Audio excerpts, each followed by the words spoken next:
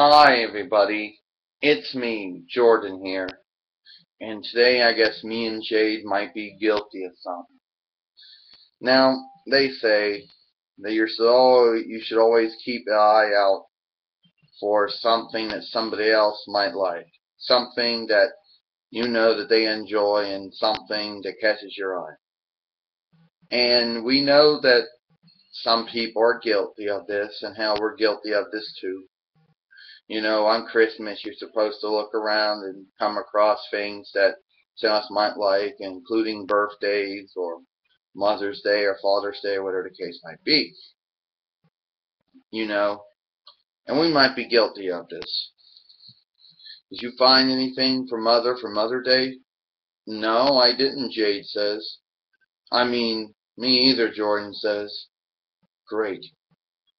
But I did come across some stuff, you know, and sometimes you don't find things that you're looking for. Sometimes you look around and you can't find anything that that person particularly needs or wants or likes, you know.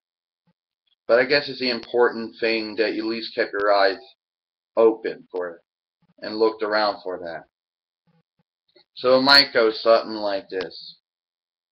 Happy Mother's Day. Happy Mother's Day.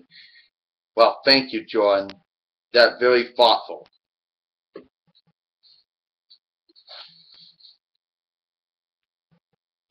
Happy Mother's Day.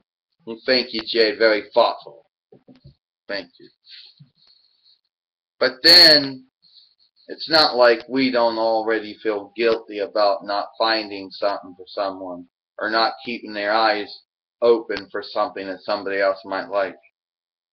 You not find something, not keep your eye open for something someone else might like, two-fingered strike.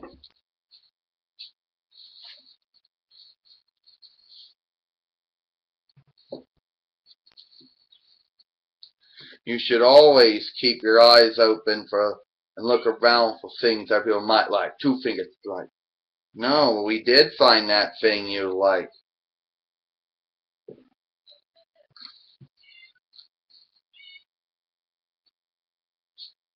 Now,